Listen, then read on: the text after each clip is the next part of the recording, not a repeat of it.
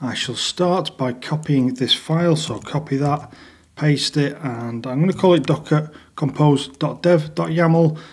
You might see dockercompose.local or whatever, it depends on your team's naming conventions, but this is what I'm going to use here. Initially here we're going to consider having separate files for dev and production, i.e. you use one file in dev and one file in production, but later we're going to have a look at overrides, which I think is better, and that's where you can use multiple files, and it involves creating a hierarchy where the config in one Docker Compose file can override that in another. Okay, so this is that dev file. What I'm going to do is go through both of the files, the dev file and the production file, and just add or remove what I actually need. So for the Docker Compose dev file, I'm going to keep it more or less the same. The only thing I want to do is remove this because we're not going to pin this vendor file anymore. We do want to mount our app folder to this location inside the container. Just scrolling through, I think all the rest of this is perfectly fine because we've sort of been working on a development configuration up until now. Our production file will contain some edits, so working down here, this is okay. Ports, we still want to expose the ports on production, otherwise there'd be no way into our application, but we don't need to expose the ports for the database because we were just using that so that we could use like a client and go in there and have a look at things, so we'll remove that. These environment variables, obviously we're not going to hard code these, so I'll create a .env file maybe in a later recording.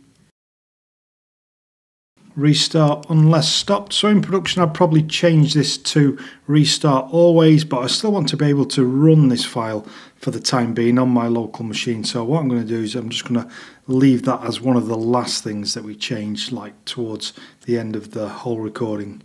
Okay, I'm happy with the database. Volumes, this needs to change. In fact, we don't need any of these because what we're going to do is copy the files into the container. In fact, that's what we did when we worked on the Docker file in the last recording. So what we can do is just remove that completely, because the main reason we have this is so that when we make changes inside of this folder, it immediately gets reflected in here. But we're not going to need that in production. Let's get rid of that. Another change I'm going to make is I'm going to do a similar thing here actually. I'm going to, instead of doing this volume mounting here, I'm going to do what we did with our PHP Docker file, and I'm going to copy the files from there into the container. So let's go and do that now. Inside of our Nginx folder, we'll create a Docker file for this. And so from will be Nginx, and we'll say latest. One thing I will say on using latest, I've never had this problem with Nginx, but I have had it with other things such as Node, which can be a bit more flaky, and the image hasn't been compatible with like other services that I've been using. So if you do get that kind of problem, then maybe you want to specify a particular image from Nginx. So check out that option if you do get problems. The next thing I want to do is actually copy these. So I'll just copy that so I've got a reference. I'll just add it as a comment. So I am copying from that location in this project, then you leave a space and then you're copying to there inside the container. One other copy to do. So that we have that entry point into this, we need to copy our public directory where our index.php file is to a location inside the container. And so that will be app public, and that will be to here. Okay, so just a reminder of that location. If we look at our default conf, that is the location that we specified as our root. Okay, I can delete this now. I'll go back to the Docker Compose, our production Docker Compose. And so here we're not going to ask for an image because that image is being pulled in the Docker file which we just created. In fact, what we're going to do is we're going to say build, and then we need to specify the Docker file to build from. That is in Nginx Docker file, and I think this should be okay. Just one last check. That all looks good to me. One thing I will say about this is that later on I'm still probably going to change it even further. Instead of doing the build, what I'm going to do is I'm going to build the image and push them up to the registry, and then here again we'll go back to saying image, but instead we won't be using the image from Docker or the official Nginx image. We'll be using the image which we are building with our Docker file there. And so that means that you're saving a load of building as part of the deployment process, because the image will have already been pre-built and it'll be just pulling in that image and then creating the container from it. Okay, I now want to try both of these builds, so I'll try this production one first. Docker compose, say up -- build -d. Let's go.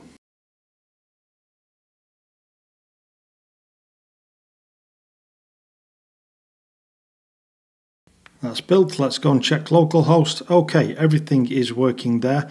Just want to show you something now.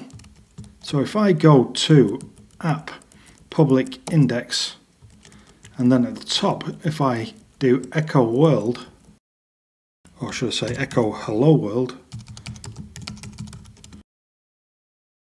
when I go back to the browser and refresh, we don't actually see it. And the reason that we don't actually see that is because we are not doing that volume mounting from our app folder anymore. So we've copied the files directly straight from that app folder into our container, and that is the end of it. So the container is just going to use what files were copied into there. With our dev setup, on the other hand, we should be able to do that because we are doing the mounting. If we go back to our docker compose.dev file, here's our volume mounting, so any changes that we do make in this app folder will be reflected. So let's go and run these down, and then we'll run up our dev environment. So docker compose down. Okay, so how do we build up our network using this docker compose dev file? So by default, docker compose, the command will look for a file called docker-compose.yaml, but you can specify a different docker compose file, and that's what we need to do here. So I'm going to say docker compose, then it's -f for file, and so here we just need our alternative, our dev file, docker-compose.dev.yaml up --build -d.